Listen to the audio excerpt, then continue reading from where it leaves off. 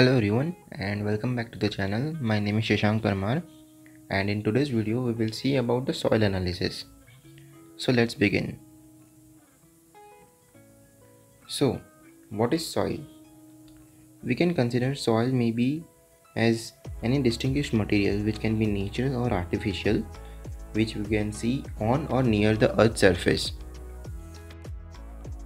Now we will see what is constituents of soil. Soil is composed of organic components and inorganic components. So what are the organic components which are in soil? Organic are essentially decayed and decaying vegetative plants, insects, animal droppings, and animal parts. Sometimes this collective organic fraction of soil is called humus. In inorganic components, we can include generally crushed rock and clay materials, and these are made up of minerals. Minerals are generally combination of metal and non-metal ions. For example, iron and oxygen combine to form various minerals, including ferric oxide. Minerals are crystalline solids and regular arrangement of atoms. Now, the formation of soil. Formation of soil takes by the method of weathering. It is a processing where breakdown of rock happens, and it plays a very important role in formation of soil. Weathering takes place in two manners. First is physical weathering and second is chemical weathering. Let's look forward to physical weathering. In physical weathering, rocks break down under the influence of physical factors like deformation by heat and cooled by rain, flood and other natural disasters. Then comes the chemical weathering. It is also known as spontaneous weathering. For example, acid rain, industrial waste, and that can change the chemical composition of the soil. For soil analysis, chemical composition analysis is very useful because it gives details about the pH of a soil sample. Types of soil. Sandy soil. It is light, warm, dry and tend to be acidic and low in nutrients. It is often known as light soils due to their high proportion of sand and little clay. These soils have quick water drainage and are easy to work with. Then comes the clay soil. It is known as heavy soils that benefit from high nutrients. It remains wet and cold in winter and dry out in summer. Clay soils hold a high amount of water because these solids drain slowly and take longer to warm up in summers. Then comes the slate soil. It is a light and moisture retentive soils with high fertility rating. As slate soils comprise of medium-sized particles, they are well drained and hold moisture well particles are fine and wet particles are fine. Then comes the peat soil. It is high in organic and retain a large amount of moisture in it. Then chalk soil. It can be either light or heavy, but always have high alkaline due to CaCO3 or lime within its structure. As these soils are alkaline, they will not support the growth of herbaceous plants that require acidic soils to grow. Herbaceous plants. Sorry for the mispronunciation. Then comes the loam soil. Loam soil are mixture of sand, slate and clay. These are combined to avoid the negative effects of each type. These soils are fertile, easy to work with and it provides good drainage. Here is the images of each type of soil, which includes peat soil, sandy soil, slate soil, clay soil, loamy soil and chalky soil. Now, the examination of soil. Examination of soil is done by various processes and with various methods. So these methods includes preliminary examination, pH measurement of soil, chemical analysis, observation of particle size distribution, ignition test, microorganism test and analysis, then DTA, that is differential thermal analysis, then spectroscopy and chromatography techniques, and then At last, density measurements. We will see each techniques separately. First of all, preliminary examination. A side-by-side visual comparison of the color and texture of the soil is done. Then, the soil sample can be examined microscopically for their general appearance, presence of minerals, vegetative and other foreign materials.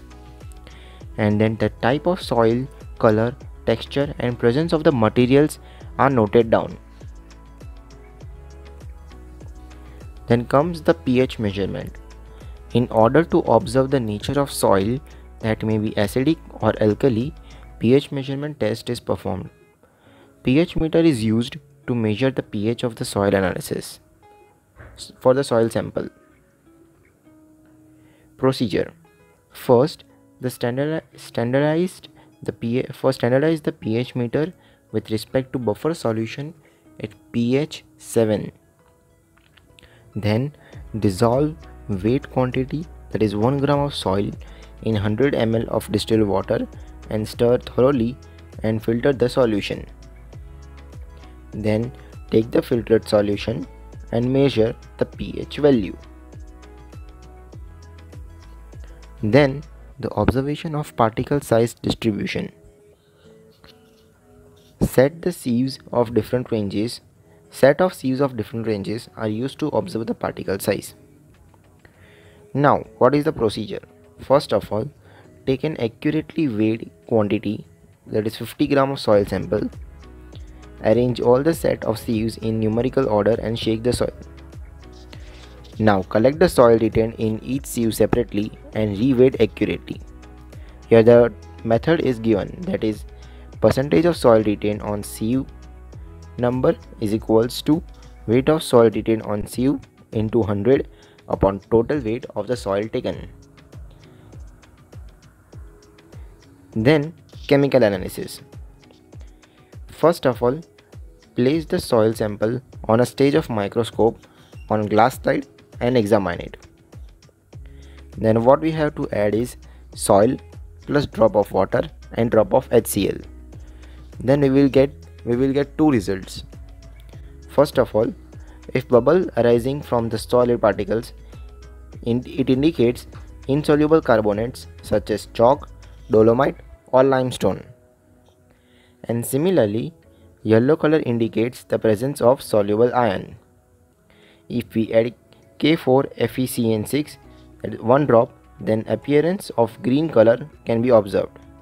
So it is confirmed that the presence of soluble iron. Then ignition test.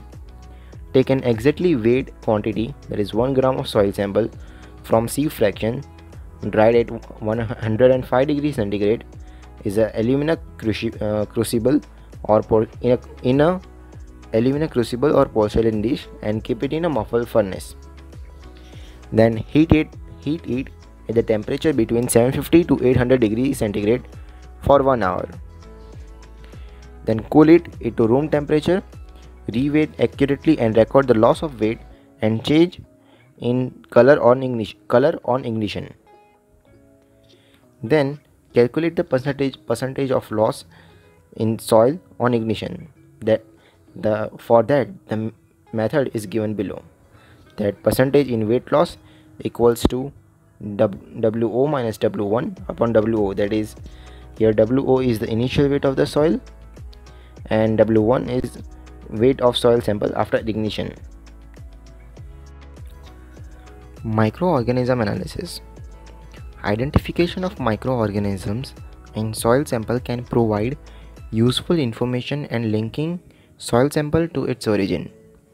To see microorganisms, soil samples can be examined under compound microscope.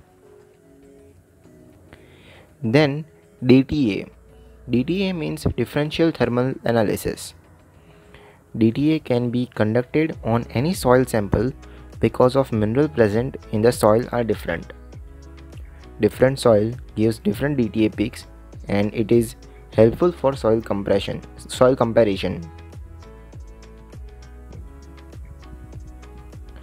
Then spectroscopy and chromatography techniques.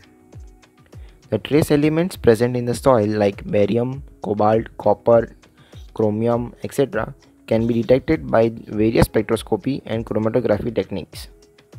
For example, AAS, that is atomic adsorption spectroscopy, then fluorescence emission spectroscopy, ICP-MS and GC. Then density measurements. Density of soil can be measured by densitometer and density gradient tube. Then importance of soil evidence.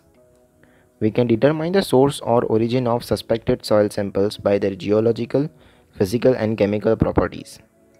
We can determine the adulteration or presence of heavy amount of trace elements which affects the fertility of soil found at various crime scenes such as hit and run case, accident case of vehicles, rape cases, burglaries, homicide cases in open outdoor case location and many more. We can also compare suspected soil samples with soil evidence found on victims' shoes, clothing, vehicles, vehicle tires and many more places. Thank you for watching our video. I hope you liked it, and for the more amazing content you can visit our website www.thescihub.in and make sure to hit the like and subscribe to the channel. Thank you.